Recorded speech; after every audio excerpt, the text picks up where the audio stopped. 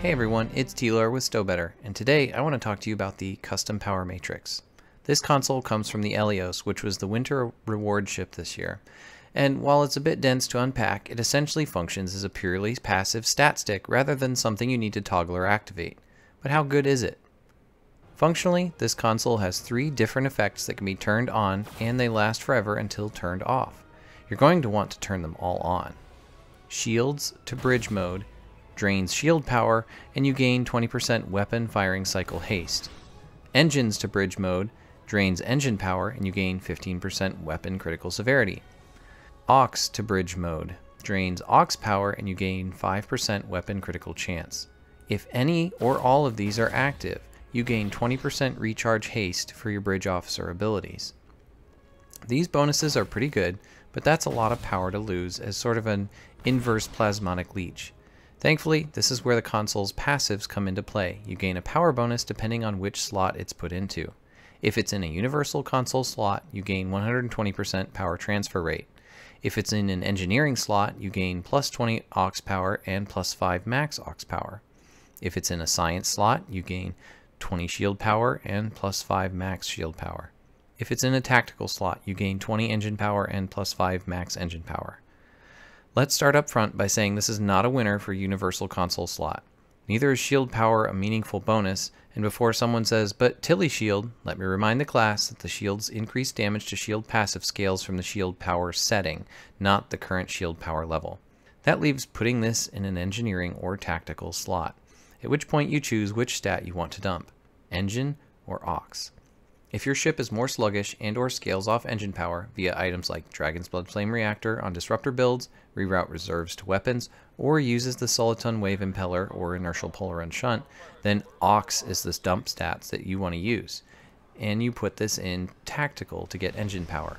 On the flip side, if your ship relies more on hangars, aux scaling exotic powers, is flown by a science captain, or aux scaling consoles like the Temporal Disentanglement Suite Fleet Power Network Array, then engine power is the dump stat, and this sits in an engineering console slot. If you have a conflict between the 2 sets of criteria, you're going to have to decide which is more important to you. It's also worth noting that all of these lovely bonuses from the 3 active effects are specific to weapon builds. The passive haste does apply to both torpedoes, experimental weapons, mines. They like this just as much as an energy build would, but exotic builds or anything built supportive can skip it. Now, I can already guess there's some trepidation about putting a console in an engineering slot. But my DPS! What about ISO max? One of the best use cases of the Trinity tool is to compare stats between A and B choices like this. So while it's not as meta-zorged as some of the builds out there, let's look at a 1.3 million CSV DPS build in Trinity to see the comparison. The sheet is linked in the description. So yes, this is better than an isomag, and since all the effects are basically set and forget, it doesn't matter whether you're using unconventional systems or the Woven console or not. It's a passive console with far more stats to a weapon build than 39.4% type-specific Cat 1 damage, especially with the rise of the Pavan Omni, which will devalue that increase. Also, since all 3 modes are toggles, don't put them in a spam bar. Turn them on at the start of the mission and leave them alone. What about cooldowns? Now what about that passive 20% all recharge haste on the console? Does that allow you to skip Photonic Officer on a Boimler-based setup and free up a slot for something like another unconventional systems trigger? The answer is, it depends on your appetite for risk. I've put a selection of bridge officer powers into our cooldown reduction calculator. Blue is the duration, gray is the difference between the duration and the minimum or duplicate cooldown, and orange is excess cooldown. This is the part of the cooldown we can affect. Some powers can increase in duration under special circumstances, but in general that and the duplicate cooldown are locked. Photonic Officer is a small percent reduction every second. It pulls 2 to 4% of the base cooldown off of the power for 20 seconds, with a 10-second downtime afterwards. If you get all 20 seconds of its cooldown reduction, it will take 40 to 80% off the total cooldown of the power in question. Most often, this makes the most sense at rank 1. If we assume perfect application of Photonic Officer and taking 2 points in tactical readiness from the skill tree, you can see we knock out a huge chunk of our cooldowns. Most of the orange excess cooldown is gone. However, since Photonic Officer isn't always up, we can just as easily get it to miss the first 10 seconds of our power's recharge cycle. We see this most dramatically on powers like Cannon Scatter Volley, where we are close to 20 seconds total instead of 16.5 if we get Photonic Officer off perfectly. However, you'll notice there are many powers that are at their minimum cooldown, like Emergency Power and Gravity Well. Let's look at taking Photonic Officer out and adding in Custom Power Matrix. With a little tactical readiness thrown in, you can see a wide majority of powers still have excess cooldown. Here's where Boimler comes in. Every time you use a Bridge Officer power, you have a 17.5% chance of completely removing all remaining excess cooldowns. In theory, you could even run with just Boimler. However, when it fails to trigger at a good time, you are stuck with full cooldowns on all of your powers. What if we take Boimler out? How close can we get with Photonic Officer 1, Custom Power Matrix, some Readiness, and even Chronocapacitor Array? Our best Photonic Officer cycle is very good, with only some of our excessive cooldown powers not hitting minimum. If you get an off cycle of Photonic Officer, those key 30-second tactical powers don't quite hit the mark. We're talking only a couple seconds here, so that's up to you. From a clean solution perspective, Boimler plus Photonic Officer 1 is tough to beat. Photonic Officer 1 does the bulk of the heavy lifting, and Boimler cleans up what is left. Custom Power Matrix is a great benefit, but not strong enough to displace Photonic Officer 1 or Boimler on its own. If you want to make a change, ask yourself this. What appetite for risk do you have for when Boimler fails? Do you have other cooldown support? For example, Calm Before the Storm or the new Krenim Chronophage console? Is it more important to free up non-tax skill nodes or a Lieutenant Science Bridge Officer slot? Personally, I won't be making any cooldown scheme changes with this console. Photonic Officer is very strong, and generally a Lieutenant Science power on a weapon build won't be super impactful as a different power. If you don't have Boimler, Custom Power Matrix is just another tool in your toolbox for getting better power uptime. Now, of course, this is a fairly basic analysis, and if you want to fine-tune your cooldown scheme, we added the Custom Power Matrix to the cooldown reduction tool.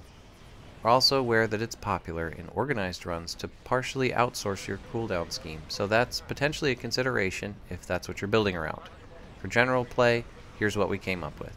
For exotic builds, if you're on a low budget, you can use Photonic Officer 2. If you can afford it, pick up Improved Photonic Officer and go with Photonic Officer 1.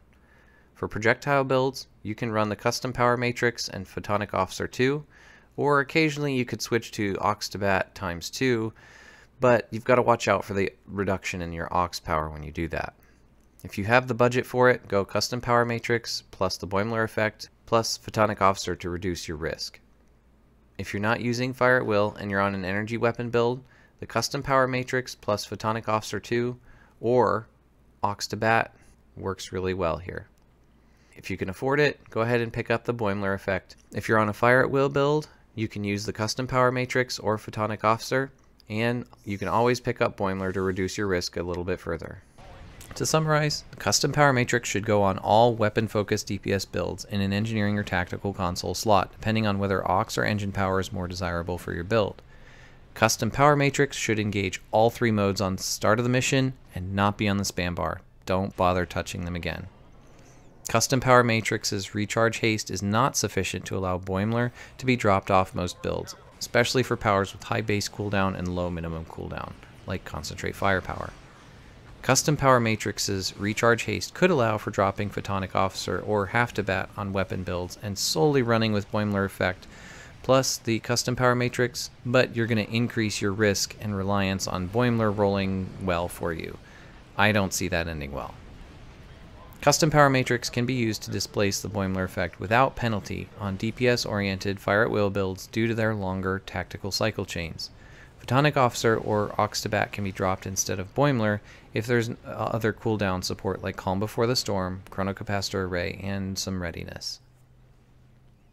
Also of note, those of you that have universal designs and really love it, this actually triggers every time you click the power. So at the beginning of the map, you can turn on all three and you'll see you have 3 stacks. You can immediately turn them off again and then wait 10 seconds and turn them back on again, and you'll have maxed out your stacks of universal designs. Now, this is not recommended when you're actually flying around, but if you're in the briefing, you can use it to pre-buff very easily. You get all 5 stacks from one console within the space of about 10 to 12 seconds. Hopefully that was a good summary for you to understand some of the interesting things that we found with the custom power matrix. We hope to see this being slotted on a lot of energy builds coming up, and since it was a winter event reward, hopefully it's pretty accessible. Unfortunately, if you don't have it now, you're not going to be able to get it for quite some time.